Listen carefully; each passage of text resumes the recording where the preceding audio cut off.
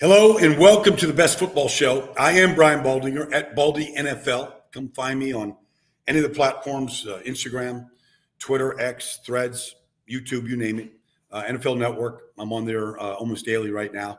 And come find us on your free Odyssey app, the Best Football Show. You can download it, like it, subscribe, all that good stuff. So we are going through that process with just over 2 weeks to go before the draft, where we're just kind of analyzing division by division, all 8 divisions in the NFL.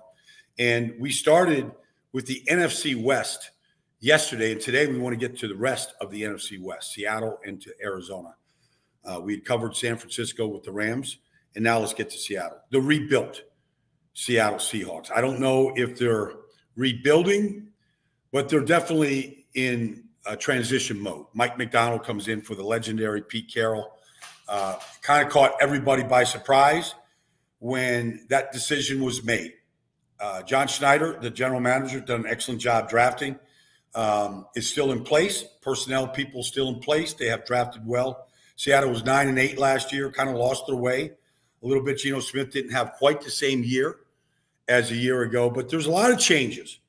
Mike Macdonald brings a lot of college coaches to his staff. He was a former linebacker coach, defense coordinator with the Michigan Wolverines under Jim Harbaugh, went and played for Jim's brother and he went and coached the last 2 years, #1 defensive football with Jim's brother John in Baltimore, and they were outstanding.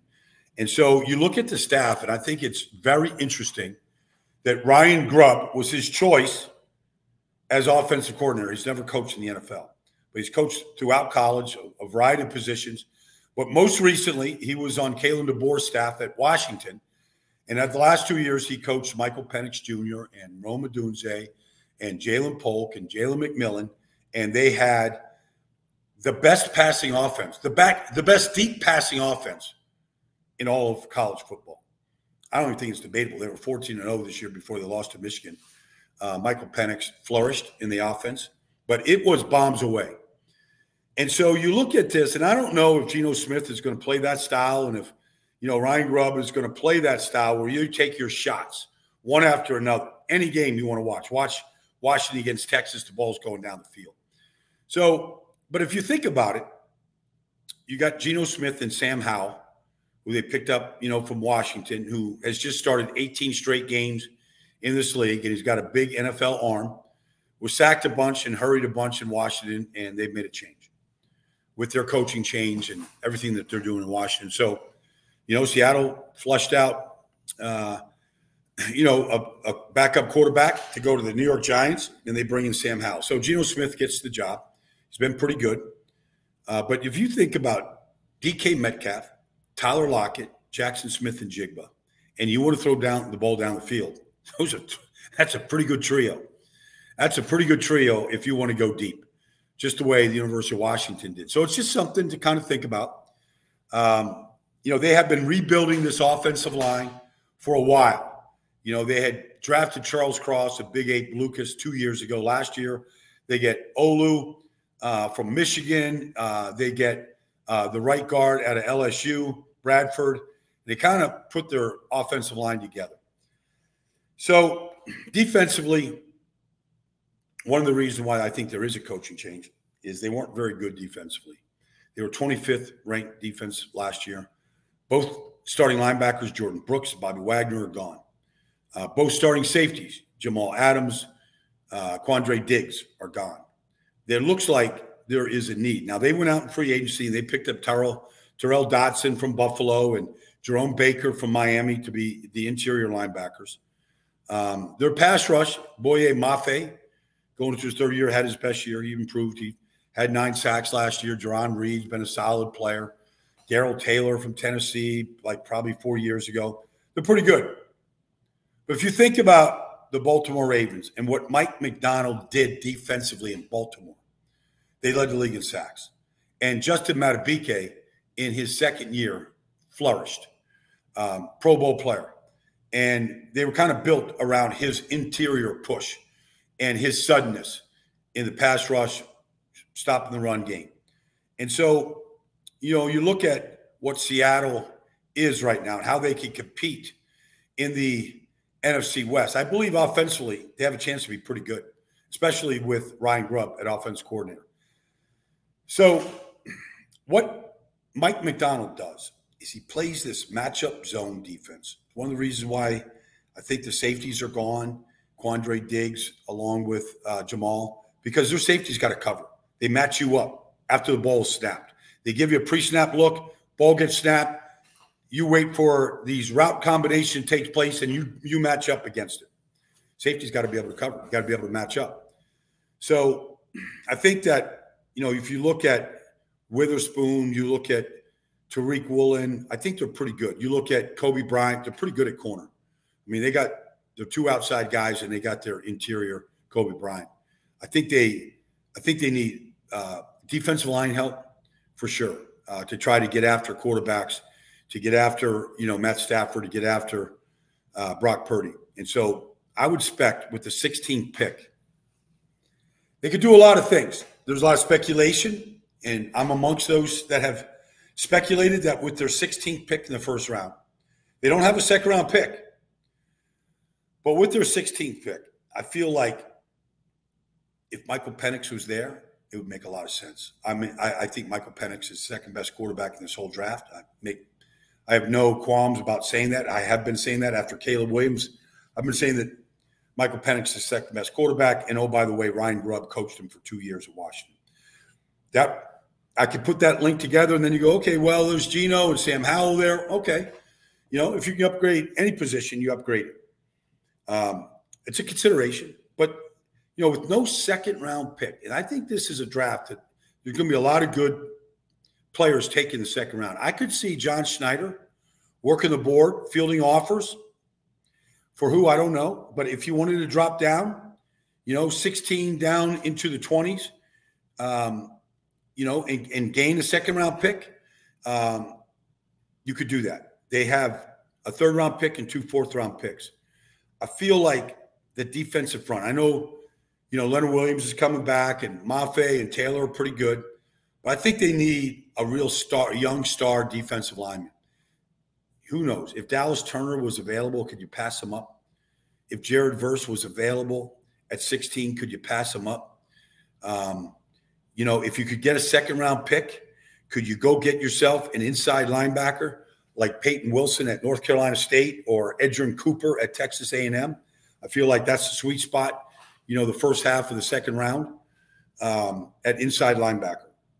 So those are some of, I think, and then I think you could look at offensive guard, not with the 16th pick, but I think you could look at guard. You got Bradford, you got Olu, this is a good, Cooper Beebe, second round, can Graham Barton play guard? Yeah, absolutely. You could upgrade the offensive line here in this draft as well. So that's Seattle. And Mike Macdonald, best of luck replacing a legend in Pete Carroll. And then you get to the Arizona Cardinals. And, look, Jonathan Gannon had a rough first year. Monty Austinfort had a tough first year. But they knew that. They knew that going in, that, Kyler Murray was on the mend. He wasn't going to play the first half of the season. And they threw some quarterbacks in there, Joshua Dobbs. But if you really watch Arizona play, they were very competitive. And probably out of the 17 games, they were highly competitive in 12 of them. And they beat the Dallas Cowboys. They went to Philly and whipped Philadelphia. They went to Pittsburgh and beat Pittsburgh. James Conner had a homecoming back in Pittsburgh, had a good day. James Conner was a really good player last year. Averaged 5 yards a carry, had over 1,000 yards, kind of rebuilt their offensive line. Paris Johnson Jr. came in. Froholt at center came in. Will Hernandez at right guard started every game. And, I think they really did a good job. Now, I think there's a lot of different things that's going on here. Like, they ran the ball very well last year. Kyler played good. I didn't play great, but he played good. But, look, Trey McBride was their best receiver. He had 81 catches. It looked like the offense went through their tight end, Trey McBride, who looks like he had a breakout season last year. Look, he had 81 catches last year. I can see Trey McBride getting 100. And then defensively, look, they weren't very good. They were 31st ranked defense. They make no bones about it. They're just trying to find players. Kazir White came in free agent for Philly, came with Jonathan Gannon, played great until he got hurt. I mean, played great. Was amongst the leaders in tackles in this league until, he got knocked out. They went out and got 3 interior defensive linemen. All right, Bilal Nichols, Kyrus Tongan, and Justin Jones. I mean, quality players, but not elite players. And they've got Zayvon Collins, who they moved to the outside linebacker, along with Dennis Gardeck, who led the team in sacks with 6. They need help on defense. They need help on defense for sure. Now, let's look at the draft for the Arizona Cardinals. They have the most draft capital of any team in this draft. They've got 11 picks. They've got 2 in the first round. They got the 4th pick, and they got the 27th pick. Now, I don't think anybody doesn't believe that quarterbacks are going 1, 2, 3. And who knows? Maybe New England trades out and somebody trades in with them. I don't think anybody doesn't believe that the quarterbacks are going 1, 2, 3. And if Arizona wants to trade out, they might go 1, 2, 3, 4. It's just that kind of a draft. And that's what a lot of people are saying. So Arizona's sitting there at 4. They need receivers in the worst way. They just lost, Elijah Moore. They lost Hollywood Brown. They got Trey McBride. They need receivers. Now, there's Marvin Harrison Jr. is right there. There was a time when Arizona was going to a Super Bowl, and they had Anquan Bolden and Larry Fitzgerald. And, it was as good a 1-2 punch as there was in pro football for quite a stretch. They were a fantastic duo. Could they get Marvin Harrison Jr. at 4? There won't be a single fan in Arizona that wouldn't be happy with that pick. Now, you could trade out of there and get more capital and maybe get Rome Odunze or Malik Neighbors and help out your offensive line and start addressing the defense. So, they've got 6 of the first 90 picks. 6. Like Paris Johnson Jr. was a good pick last year. I think he played every snap for the Cardinals last year at right tackle. Good kid, good player. Played better than I thought he would play. Monty Osborne showed that he can draft. He can fine. So the Arizona Cardinals could make a big jump from a 4-win team, 4-13 a year ago with, like I said, upsets, Philly, Dallas, Pittsburgh. They play hard for Jonathan Gannon. I like watching him play. I like watching him compete. The game's got away from them at the end, but they need defensive players. Let's face it. I love the safety tandem of Budda Baker and Jalen Thompson. They're amongst the best in the league. They got corners. They got corners. They drafted one last year. It's pretty good, but they need defensive line help. They need linebackers. They need corners. They need receivers. I don't know in what order. They drafted Michael Wilson last year in the 3rd round at Stanford, who's a big receiver, not exceptionally fast, but he's got a big catch radius. All right. So James Conner was awesome last year. They ran the ball well. They just need to keep building. Trey McBride is a building block. Paris Johnson Jr. is a building block. You can go through the roster and you can find building blocks. For this football team. And that's what they're concentrating on. So I think when you look at this draft, like Arizona needs to come away. They got 6 of the first 90 picks. They need to come away with 3 starters, maybe 4, because they might draft 2 receivers and they could both start. And we've seen receivers come into this business and have great success right away. They more than likely will draft 2 wide receivers.